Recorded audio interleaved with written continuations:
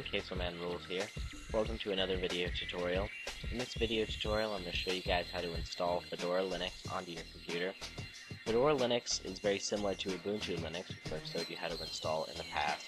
It's a little bit more advanced because it doesn't have as much of a support community online, but the learning curve is very similar. So without further ado, we're going to go ahead and first of all get the CD image, then to show you guys how to burn it to a CD, and then how to boot to the CD, and then install it from there. The first thing you need to do, like I said, is to get the CD image. So go ahead and go to fedoraproject.org. This is the official website of the Fedora operating system. Go ahead over here on the left side and click Get Fedora, and you'll be brought to a page like this. Go ahead and click Show Me All Download Options in one page, and you'll be brought to a page like this. You have a couple of options when it comes to how you want to install Fedora. You can either install it from a DVD or multiple CDs, or from a single live CD. The live CD version is very similar to how Ubuntu does it. Fedora also includes a lot of the software is already included, so when you install it's already there. Otherwise, with the live CD, you would have to download it once you've already got it installed. So if you have a DVD or multiple CDs you're willing to dedicate to this project, go ahead and do that. If you only want to use one CD, go ahead and get the live version. Let's go over here. If you don't already have a CD burning software, go ahead and get Image Burn. You can choose any of the mirrors right here. The links to both of these pages, by the way, will be in the description. So go ahead and click Download Now, and you can download the installer and install it. So after you've completed both of those tasks, now we need to actually burn the CD image to the CD or DVD, depending on your situation. So I'm going to go ahead and open up Image Burn. And when you're here, you need to click Write Image File to Disk.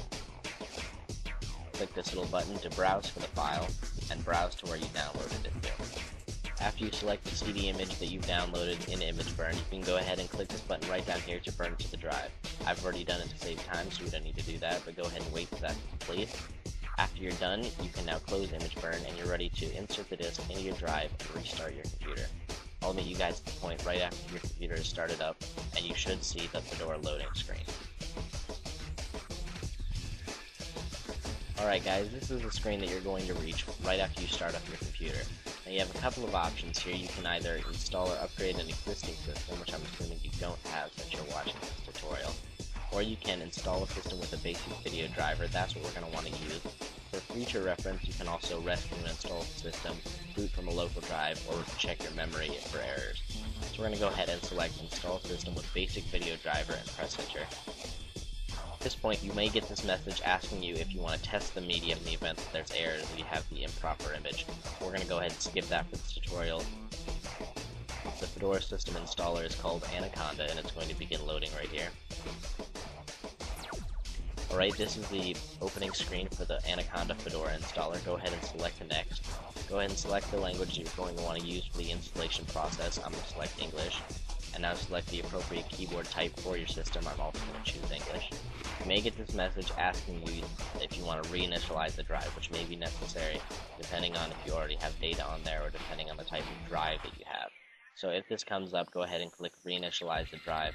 Make sure that you're willing to do this though, and you may lose any data on the drive. Just keep this the same right here. That's not necessary to change. And right here you have the option to choose your time zone. That's fine for me.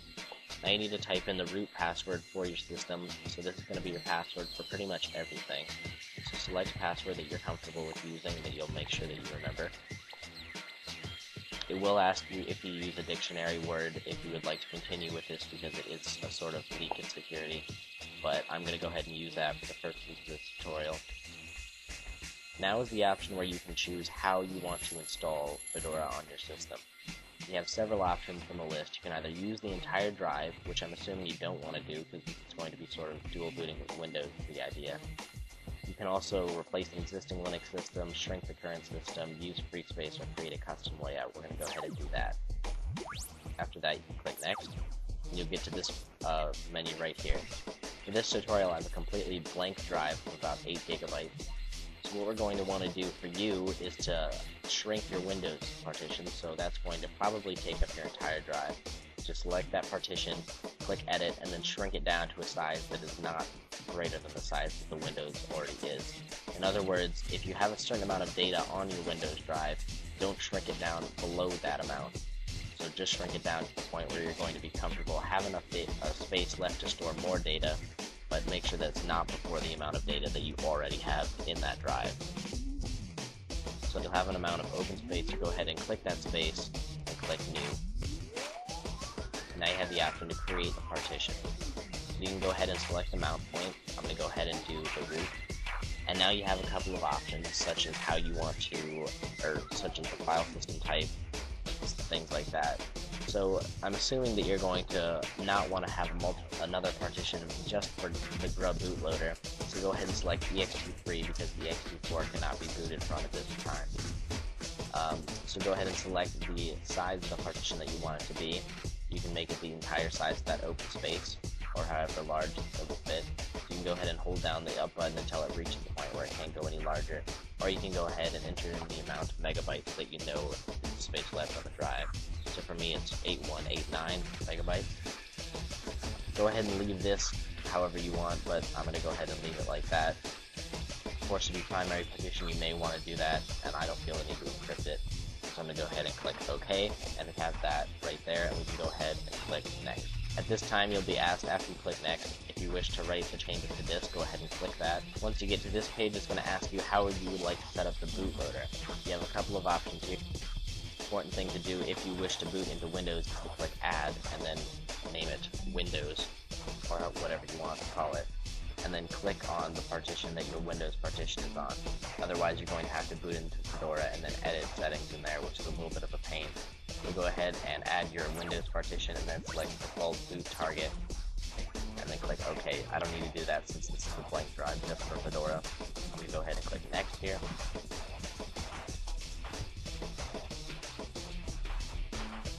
Now you have an option to choose what kind of software you want to install right off the install of the operating system. So you have Office and Productivity. You also have options for software development and web server. If you're using Fedora for a web server, you can go ahead and check that.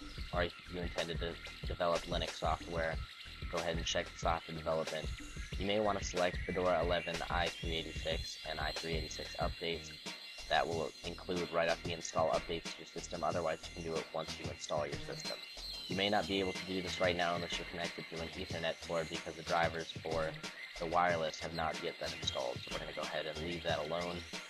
And then you can either also select if you want to customize the software that's going to be installed now or later. We're going to go ahead and do it later and keep the base software, because most of the time you're not going to want to add anything unless you're doing specialized tasks. At this point, the install process will begin. It's going to go ahead and load the installer. Then the installer is going to go ahead and install all the files onto the hard disk that you selected earlier. This can take several minutes to first of all start the process, and then another few minutes to actually install the system. I would suggest allocating about a half hour for this to happen. That's generally how long it takes. So you can go ahead and walk away from your computer and it'll go ahead and install for you, and then once it's done, it'll wait for you to come back. Alright guys, and Fedora has just finished installing, so we can go ahead and reboot our system. As you can see, the little loader has begun going across the bottom, and it'll crawl along just like it did in Ubuntu. It's very similar to the loading bar in the center.